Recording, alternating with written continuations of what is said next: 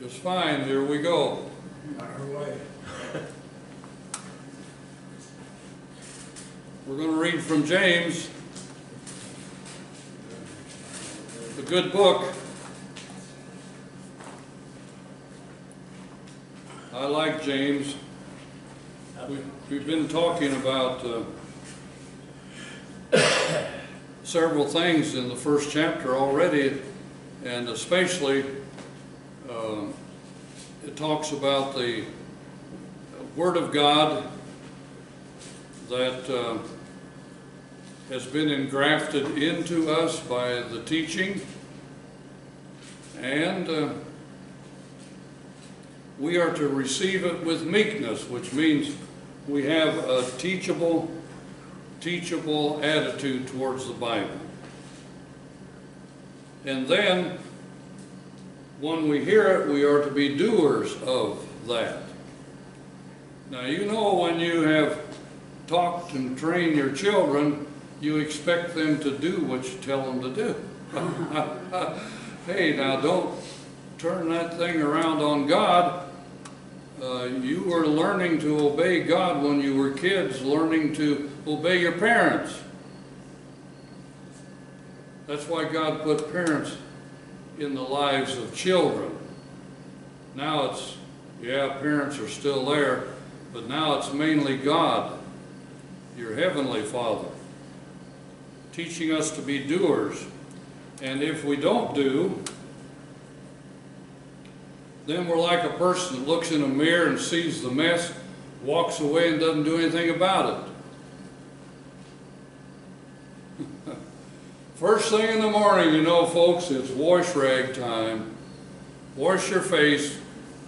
Mom says, behind your ears too. Brush your teeth. Why not?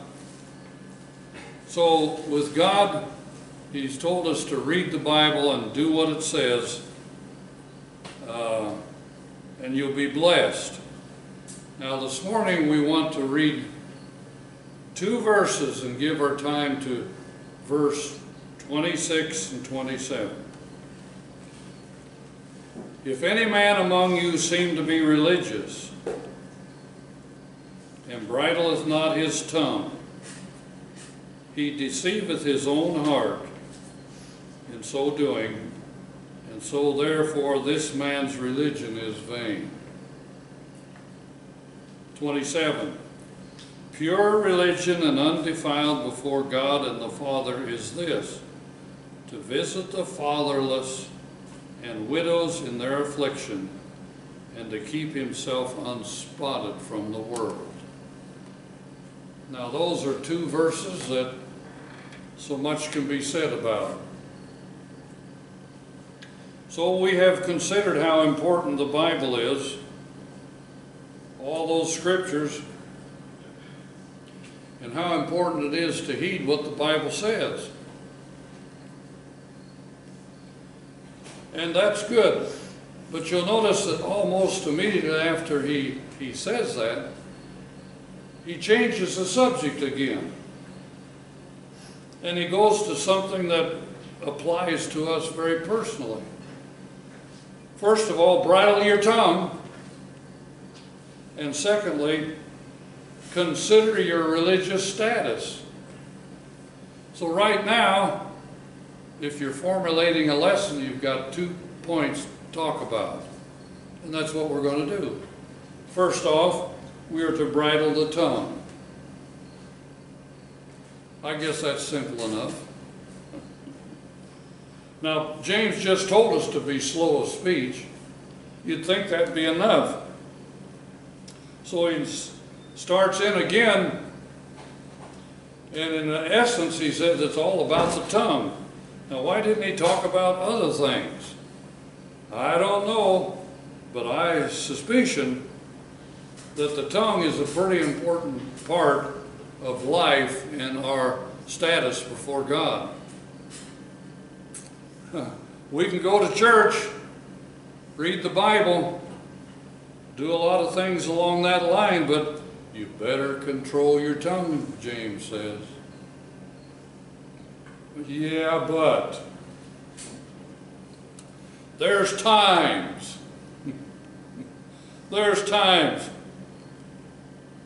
Well, he says, control your tongue, and if you don't, you're deceiving yourself. Okay, what does that mean? Well, obviously, an unbridled tongue cannot and is not a part of living a godly life, an unbridled tongue. It just isn't. Anyone who lives the Christian life has to talk to his tongue. Maybe shake a finger at his tongue. Whether you want to force it one way or the other, try to do both, it still comes back to the fact we have to bridle that tongue. And he is saying this as much to you as to me and the next fellow. This is your assignment, my assignment. And I take it very personally. Dick, do a better job with your tongue. Yes. Our religion is to help us in this, and I'm sure what we know about the Scriptures, it does. So this concept is very meaningful. We need to pay it heed. So if we don't, we're turning ourselves upside down and deceiving ourselves when we don't bridle the tongue. So our tongue, and it has been well said, can be set on fire of hell.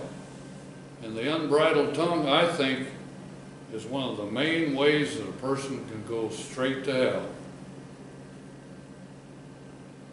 Why do I say that? You think of the damage that is done by the tongue. Some people's lives, some homes have been, as a whole, couples have been absolutely turned upside down because of somebody's tongue. Maybe several somebody's tongue. And you know, when one person gets it started, people tend to believe it easily. We've all experienced it to some degree.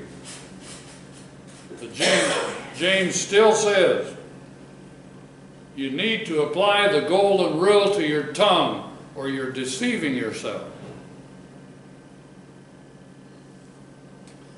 Someone said this.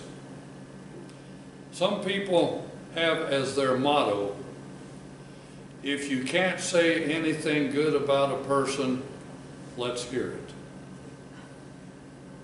Take you a while to catch on to that one. Someone else said, there's no idle rumors. Rumors are always busy.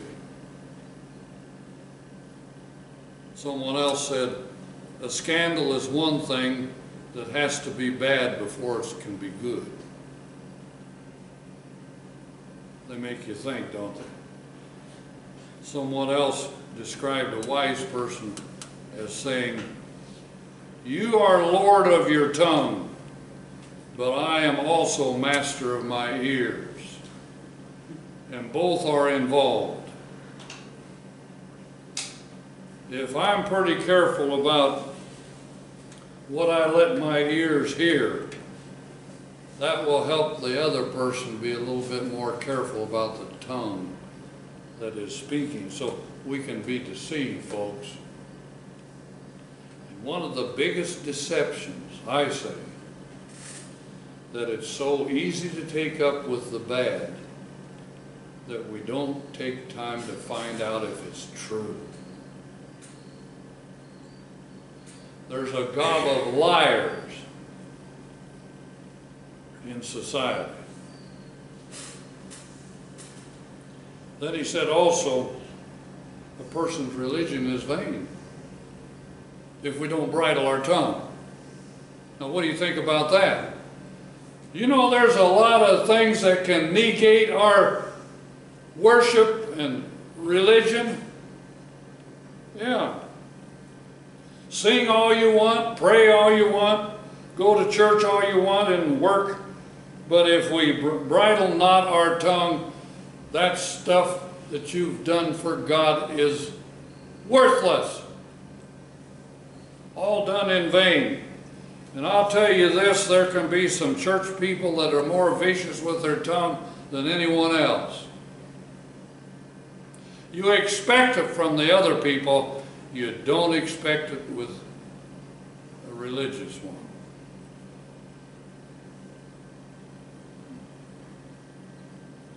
You know, we're laying up treasures in heaven. And I'd hate to think that our tongue would negate everything we've tried to lay up in heaven. So what more could be said to emphasize the importance of proper respect of our speech? Watch it every day. If you've damaged someone's integrity, I think there needs to be something that happens to offset that. But that's pretty hard to do.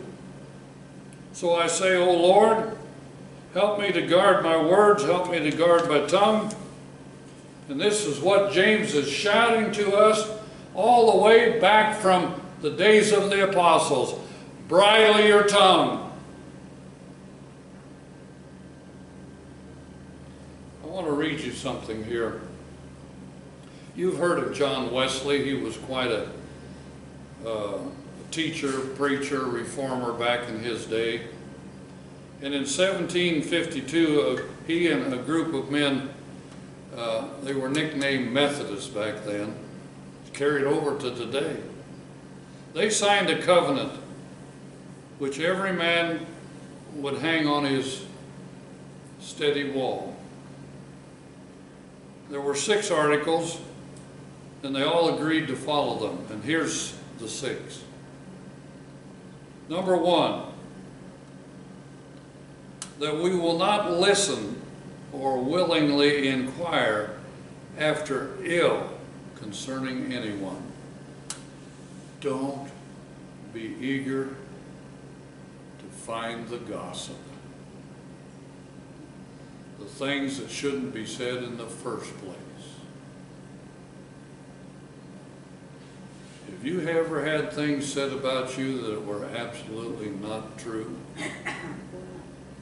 And it covered the countryside? Don't eagerly collect that kind of stuff. And especially don't get on the phone and repeat like the old telephone. Number 2, that if we do hear any ill of each other, we will not be forward to believe it. Don't be so quick to, oh, I just knew that was true. Don't be so quick to take up with it. You know, they say, take that with a grain of salt. But this kind of stuff, I think we need to double check. And I've made it a priority. Make absolutely sure something is true, and then be slow to repeat it, only if there's a helpfulness in it. Here's number 3. That as soon as possible, we will communicate what we hear by speaking or writing to the person concerned. Now, who's this being said about? Okay. One way to really shut it off, let's both go and talk to that person.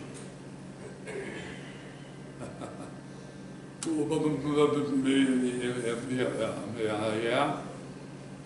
Let's both go and talk to that person. That'll stop a whole lot of stuff. They agreed, number 4, that until we have done this, we will not write or speak a syllable of it to any other person until you've talked to the person who's being talked about. Number 5, they agreed together that neither will we mention it after we have done this to any other person. Well, that sure stopped a whole lot of stuff. Number 6, that we will not make any exception to any of these rules unless we think ourselves absolutely obligated in the matter. Shut the water off. So there you have something that's very important that has come to us from the book of James.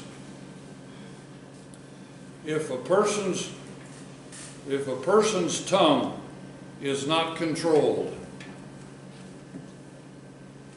their religion is vain. So I'm inclined to stop there and let that settle in so that I can think about it myself. Especially those 6 agreements.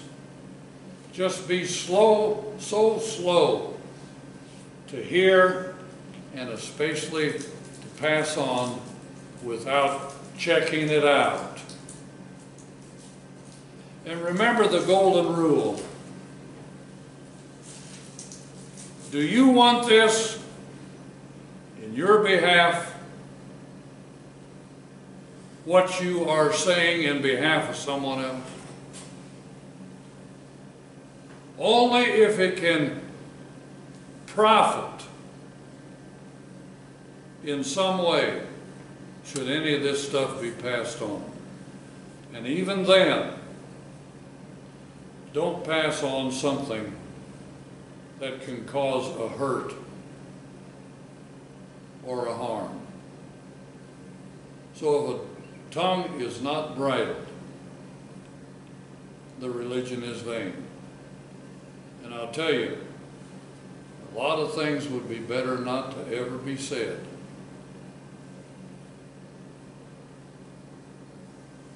And if it has happened, check it out and make it right. So that's the end of my speech today on bridling the tongue. And don't clap your hands.